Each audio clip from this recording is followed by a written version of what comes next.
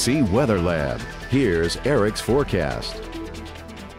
For most of our Saturday, it has been dry, although one or two of you might have seen a brief shower this evening as that fog is beginning to make its way in. Enough moisture maybe produced a light shower. We got one here at the station around 7 o'clock this evening, but most of us are now drying out, and we should stay dry for at least another 12 hours. But into our Sunday, it does look like a couple fronts will be moving into Acadiana, bringing the first round of some shower activity, and it looks like more rain will be in the forecast into the upcoming work week. Taking a look at the satellite and radar picture, we can see those clouds that we've been dealing with all day long, although we did have a few peaks of sunshine briefly this afternoon. Most of that has now come to an end. We have the southerly flow that's helping to produce that sea fog and move it onshore, especially down through Vermilion Parish and Cameron. They are really seeing visibilities drop this evening down to around 1 to 2 miles, and that will continue to thicken through the rest of this evening, which has led to a dense fog advisory for many of our coastal parishes, and that goes until 9 a.m. tomorrow morning. So you can see from St. Mary, Iberia,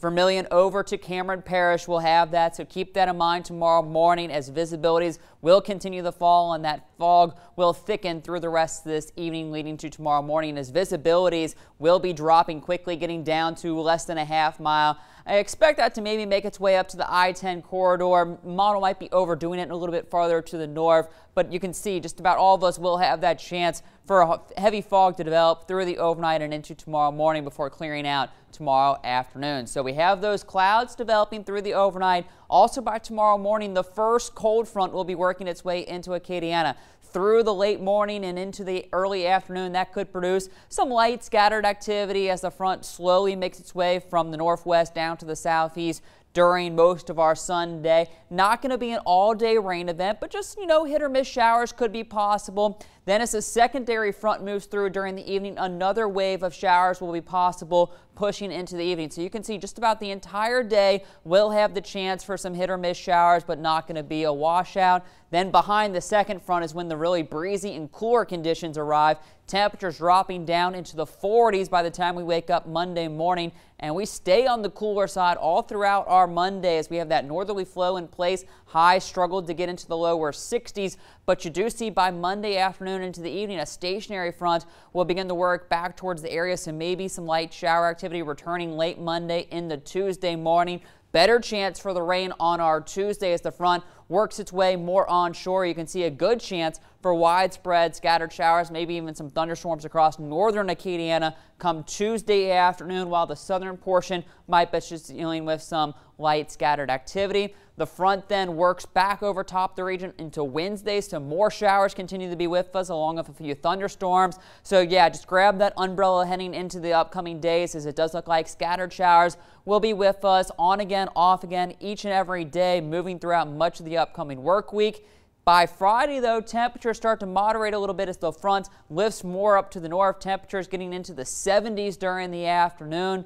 By Saturday, then, that's when our next strong cold front arrives, bringing another round of showers into Acadiana. And again, this could interrupt the Rio Parade Saturday evening. You do see shower activity possible for the front clears during the overnight hours, bringing another wave of cooler and breezy conditions by next Sunday with highs dropping into the 50s. So we may not be done with winter just yet, as it does look like another round of cooler air by the following week. So as for how much rainfall we could get with all these rainy days ahead, not going to be overly that impressive. So this is through Wednesday. Most areas picking up 1 to 2 inches, and with the ground as dry as it is, we should have no problem soaking that up. So flooding will not be a concern.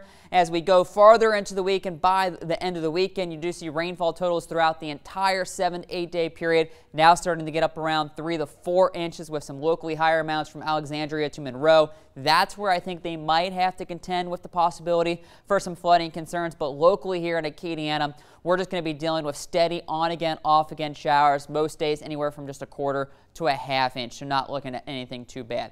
Temperatures through this evening with that warm front lifting to the north, all of us get into the 60s, so it should be a very mild, comfortable night. Tomorrow, temperatures push the mid-70s before that secondary front comes through, dropping temperatures into Monday morning. Low 50s, I-10 on southward, while we could have some 40s waking up across northern portions of Acadiana on Monday, and then a cool day as highs low 60s to upper 50s on Monday with lots of clouds around and maybe a stray drizzle. But For the rest of our evening, we just call it mostly cloudy and mild with that fog down around the coast and a 10% chance that a stray shower could be squeezed out of that. And more clouds tomorrow, but temperatures getting into the 70s. Again, 30–40% chance for some of those showers before we turn cooler late. The cool day on Monday, warm back up Tuesday. Good rain chances Tuesday, Wednesday, and Thursday. We'll go 60–70% each day.